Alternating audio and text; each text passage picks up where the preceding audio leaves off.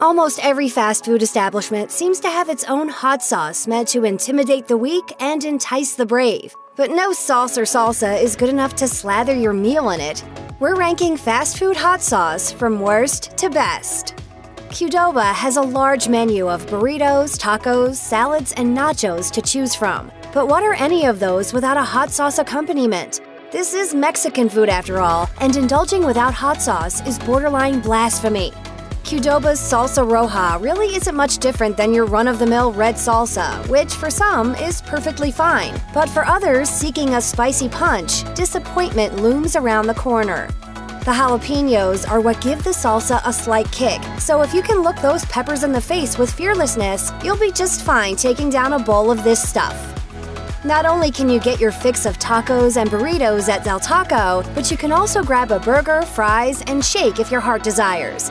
Just like with any place serving up Mexican cuisine, the chain has a selection of hot sauces worth dabbling in, and the Del Inferno sauce packs quite a punch. Ancho chili peppers are what gives the sauce its potency. Del Taco also offers a sauce called Del Scorcho, which is slightly less spicy, but if you're brave, best to let the Inferno take over. According to Mimi Sommerman, the chief marketing officer at Del Taco, the Del Inferno, quote, will set your scalp ablaze.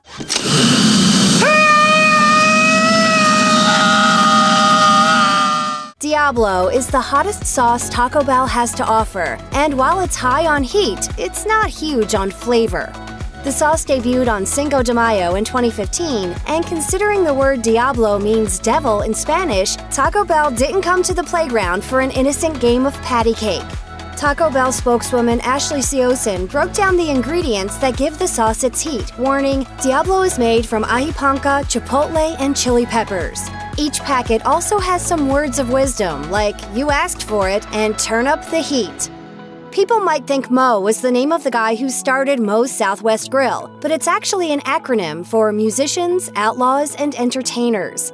And like outlaws often do, Mo's pulled a bit of a trick with their hot sauce. Instead of creating a whole new sauce to tap dance on the palates of patrons, they actually just made some adjustments to their Kaiser salsa, named after the movie character Kaiser Soze from The Usual Suspects. Mo's took its Kaiser salsa and added the kick of jalapenos and a dash of seasoning to create Light My Fire, which will warm you from the inside out. Order up a side of this next time you play the part of a musician, outlaw, or entertainer at Mo's. Of all the places you can get Mexican food without having to actually visit our neighbors to the south, Chipotle is arguably the most popular. People love to pay a little extra for the guac, and it's worth it. But the red and green salsas complete your order to its fullest, and we owe them both to one word: tomatillo. The gracious people at Chipotle flame roast the tomatillos so the tart, fruity, and herbal flavors come through with a bit of smokiness. Both the green and red salsas are chock full of it, with the red having the addition of chili to help balance out the tart sensation. Picante already means hot, as in spicy, so the name of this sauce is literally hot hot. That's a big promise, and it doesn't fully live up to it. Even though jalapenos are mixed in with pieces of tomatoes, onions, and green bell peppers, the heat is rather mild and won't send you running to douse your mouth in cold water. But it is a great addition to the McDonald's breakfast meats you know and love.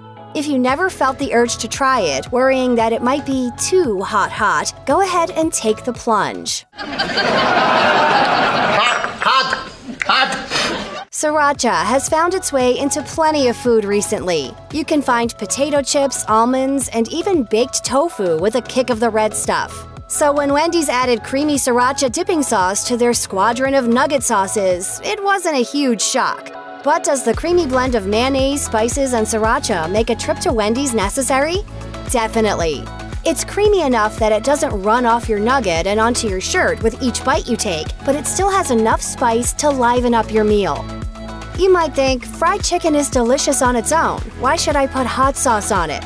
Well, Church's creamy jalapeno sauce might convince you, with the rich texture of an aioli and the quick bite of jalapenos all rolled into one.